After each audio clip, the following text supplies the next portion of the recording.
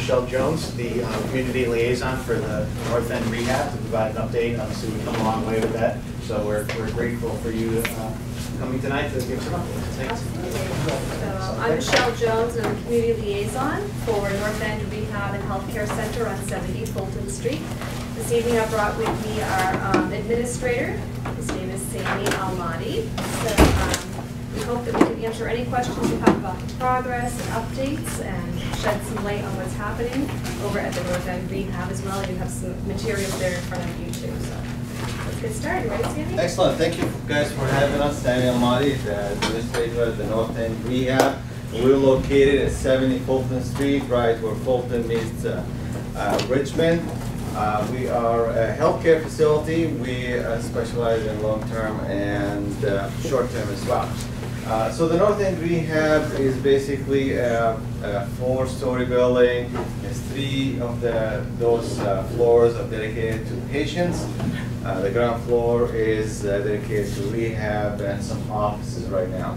Marquis Healthcare is the mother company that owns and operates the North End Rehab. Some of you are familiar with the place, that they have their loved ones over there, but it has transitioned ownership over the past year. Actually, on November 1st, it will be a year for our company that has taken over that place from Partners Healthcare. We're very fortunate to be in the community. We're very glad to be able to provide care and services to your loved ones. I'll try to go through some of the slides over here. So this is our building, and this is an old sign. We were able to put a new signs over there, and the illuminates over dark.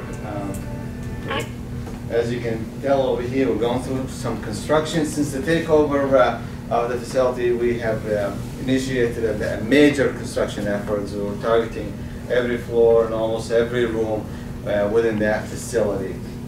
We're able to finish up one of the units right now, the 2nd floor, which is a subacute and long-term. It's a mix-up between now short-term and long-term. It's newly and beautiful renovated unit. I encourage all of you to come for the next 3 days. Actually, what we have is a turkey trot. So if community representatives show up and do a tour, at the end of the tour, you take a turkey with you. Thursday, Friday, and Saturday. Thursday and Friday from 8 to 7 p.m. Somebody will take you over there. Saturdays 8 to 12. I know the weather can be challenging these days, but please feel free to pick any of those times. At the same time, please excuse our appearance. So once you walk in the lobby right now, you'll see a big wall with a big sign that says "Pardon our appearances." But trust me, when that's done and over, you're gonna love it. I'll show you some pictures right now. And feel free to go to the 2nd floor. Somebody will meet you over there anyway. We'll take you upstairs, but that will be the unit that you will be touring. We're working right now in renovating that lobby. We'll put a smart car in there as well, and it will be a big rehab gym. The 2nd floor will have about 11 private rooms, and the rest will be semi-private rooms, and we'll have a long-term unit that will continue to exist there. Our niche is cardiopulmonary program, so right now we are piping oxygen and suction machine into the walls, so it makes it look like a hospital setting. We have a cardiologist on board, a pulmonologist on board, a medical director, and also a specialty medical director. We can go through the slides. This is where we're located. It was a very interesting presentation. Now I need to go back and dig some holes over there. See what's going on there. This is our caring team. My name is Michelle is there as well. You'll see some of the other names as well. Dr. O'Malley, some of you already know him. He's been there for years. I have to ask him which president was there when he was medical director. That will be telling. Next slide, please. This is this is our cardiologist, Dr. Stephen Abraham. So we have a very unique collaborative relationship with Partners Healthcare. MGH is across the street from us, less than a mile. So most of our referral comes from there. We do an average about 50 admission discharges a month. So a big turnaround building.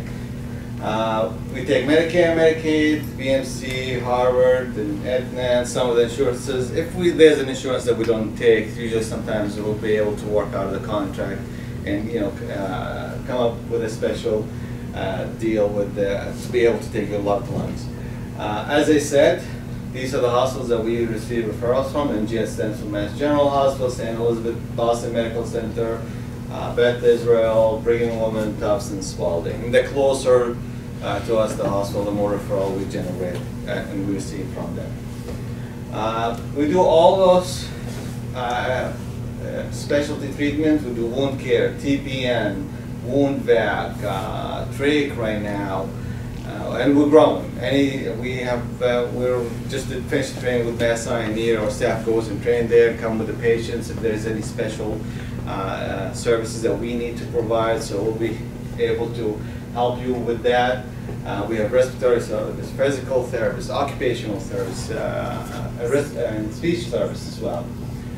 We do AKG on site, not a whole lot of nursing homes that you'll see around that do that. It's not a telemetry, but at least we'll be able to do that. Bladder scan, and of course the doctors that I have mentioned to you, they'll be able to see you inside. Instead of going and making a trip to go and see your cardiologist, we have them come to us once a week, and pulmonologists as well. As well, we, of course, do labs and x-rays on site. We contract with services that come and withdraw the blood and then give us results later on. And that's typical with other nursing homes that you see around. Pharmacies as well is similar to that. Optometry, podiatry. Actually, the podiatrist is local, so somebody that comes here and see them once a week. This is the layout, the structure of the private rooms that we're working on right now. This is the black and white version, but we'll have a color version for you. This is the new renovated unit. This is the nursing station. That's the second floor. We're welcome to see you tomorrow when you come for the turkey trot. And this is an example of one of the private rooms. New furniture, change the walls, put TV, flat screen TV for every room, phone lines for every room, so you have your dedicated landline. Yes, people still use landline, and that's what we use them for. And new furniture. This is also black and white picture of the rehab gym. That's most of the ground floor.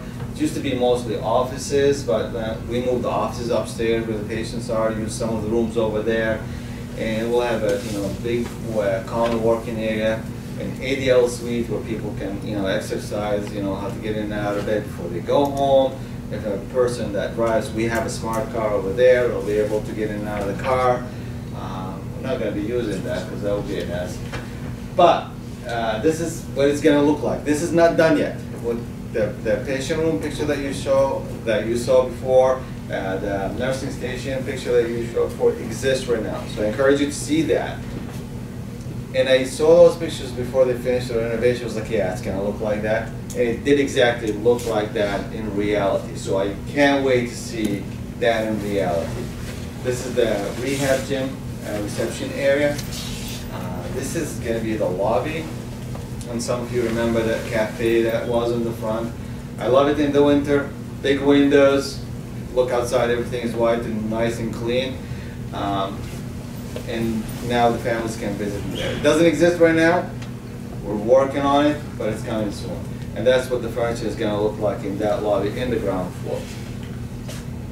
Some of the furnitures and fixtures that we're using, that's some of the examples that we use. We're working on the 4th floor right now. That's what it's going to be, the all private room, 29 of them on the 4th floor, piped in oxygen suction machine. And that's where the specialty program is going to be existing. Half of the floor is done right now, so if you go to the floor, 4th floor, we sectioned off half of it, and we're working on it, daytime of course, and then once we're done with that, we'll move people over there and start working on that. So hopefully there will be no disruption in services. As I said, we still continue to have about 50 patients in and out every month.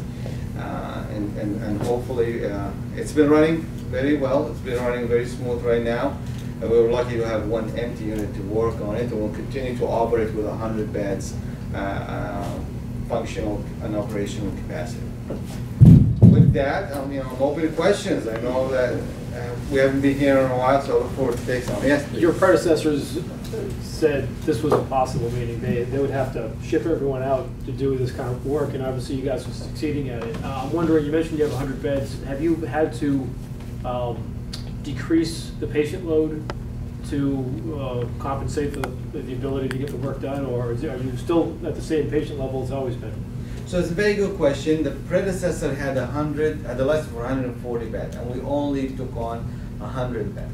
And I think that's reasonable for a functioning facility. Lesser bed, will transition into a more focused building. So that's why we were able to continue to operate without disruption of service. So going forward then, you'll always have 40 beds less than what the predecessor had? Yes. And that's why we were able to create more private rooms. There will be 60 40, private rooms. 40, Sorry, 60 long-term, 40 private. And how is it, how do you determine private rooms? Is it critically, those who are critically So injured, or is it it's another good pay, or- question. Yeah, the private rooms, like in hospitals, first you go with the clinical. Yeah, I mean, obviously, if you have an infection that needs to be controlled and you need to be isolated, then that's where it starts off.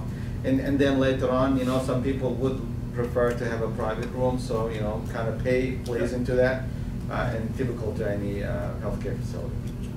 I was going to say, I believe that partners, when they were there, also were short on beds. So they had the ability to go to 140 beds, but they weren't filling all 140 Right, beds. the partners So would they say, were- we need to shut everything down. Yeah. No, I was just talking about the beds ratio. Right. So it's not like they were necessarily losing beds. It was around the same. Yeah, Spalding. Oh, Spalding, I'm sorry. Spalding. Thank you. Yeah. I have to say, being the community liaison here at the North End was new to me. I covered 2 other buildings in the marquee repertoire, but not in Boston. And I want to say thank you to the neighbors and businesses in the area, from North End Waterfront Clinic to area restaurants and businesses. Everyone's really welcomed with open arms. We're now friends with the Elliott School, friends of the Christopher Columbus Park, and friends of the North End Library.